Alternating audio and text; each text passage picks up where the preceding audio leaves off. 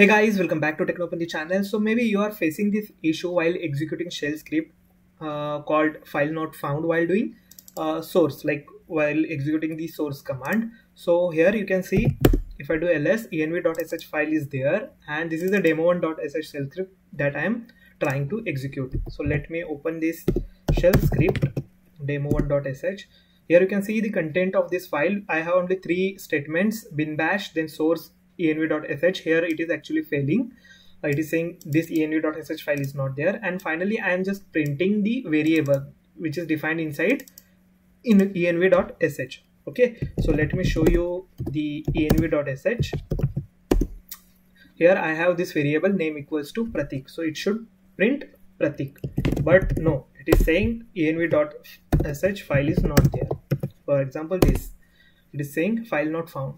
To avoid this issue, what you have to do, there is a different way to execute the shell script. So suppose if you are calling other shell script or sourcing other shell script from one shell script, in that case you have to execute it like ./demo1.sh.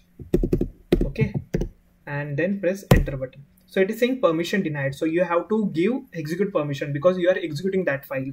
So here if I show you ls-ltr, currently I don't have execute permission for this particular file, so let me add execute permission. For that we will use chmod, then to whom, to user, which permission, execute, okay, to demo1.sh file.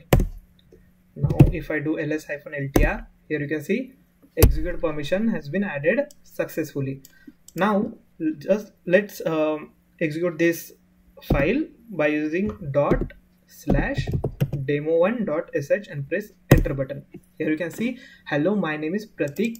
It is printing the entire statement. This is the variable which is defined inside env, this file env.sh. okay, this one env.sh. Okay guys, so thanks for watching this video. Hope this solution will work for you, and if you like this video, please hit like button and subscribe to our channel. If you have any doubt, you can ask me in the comment section.